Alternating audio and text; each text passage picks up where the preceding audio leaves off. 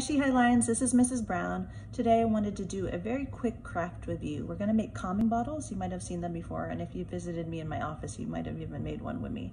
But you don't need too many ingredients. Before you get started, you need to check with an adult in your house to make sure it's okay that you use supplies and that you do this activity, okay? So make sure you do that first. But you don't need too many supplies. You just need a clear bottle. It can be any type of bottle. This one happens to be a shampoo bottle. You could use a mouthwash bottle, a salad dressing bottle. This is cooking oil, yellow cooking oil. It could be any type of cooking oil, Weston, Crisco, whatever. And then this is blue food coloring. So those are the three things you need. I'm gonna add some, I just happen to have some glitter in my house. So I'm gonna add some glitter as well because it just makes it more fun. But what you do is you fill your clear plastic bottle with water, and then you add just about a drop of food coloring into it. You don't need a whole lot. And you shake it up. Make sure your lid's on nice and tight so you're not splashing all over. You want to get a pretty blue color. And then you can add the glitter on top of that. If you have glitter, if you want to add glitter, but you don't need it.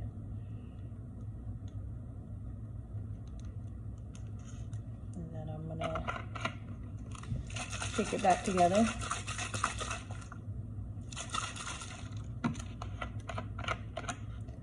And on top of that, I'm gonna add the yellow cooking oil all the way to the top. You can see it swirling around already.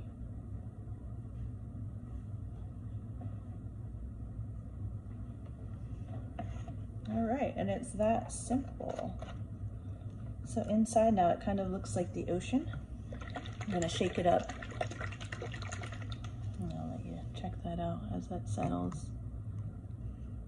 Kind of cool. Slowly as you're watching it, you can kind of see everything separate, the oil and the water and the glitter all falling back in their place.